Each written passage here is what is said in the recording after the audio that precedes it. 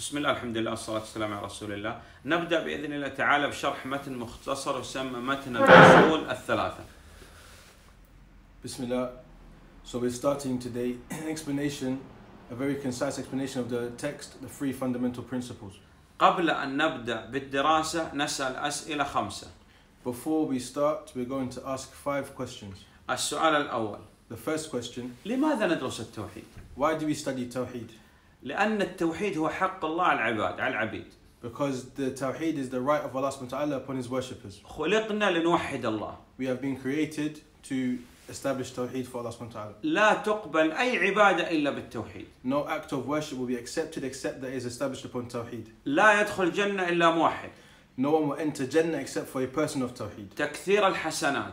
And this is an increase of good deeds. تكفير السيئات. And also a way to admonish evil actions. دعوة الأنبياء والرسل عليهم الصلاة والسلام. This is the propagation of the messengers and prophets.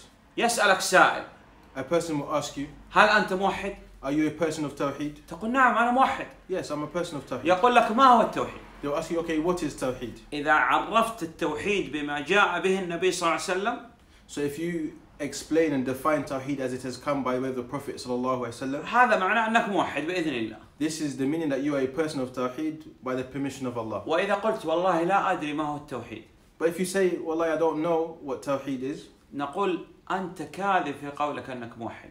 then you are a liar by saying that you are a person of Tawheed. هل أنت مشرك؟ Are you a person who associates partners with Allah? تقول أعوذ بالله، You أنا say- لست مشرك. You will say, I seek refuge from Allah, I'm not a mushrik. ما هو الشرك؟ What is shirk? تقول لا أدري. I don't know. نقول لعلك واقع في الشرك الأكبر أنت لا تدري. So perhaps you are falling into one of the major forms of shirk and you do not know. إذن أوجب الواجبات. Then the most obligatory matter upon you وأول علم لابد نتعلم and the primary source of knowledge that you have to know التوحيد. is at-Tawheed. ولابد أن نتعلم الشرك And we have to also learn a shirk حتى لا نقع فيه. so that we can avoid falling into it. والله أعلم.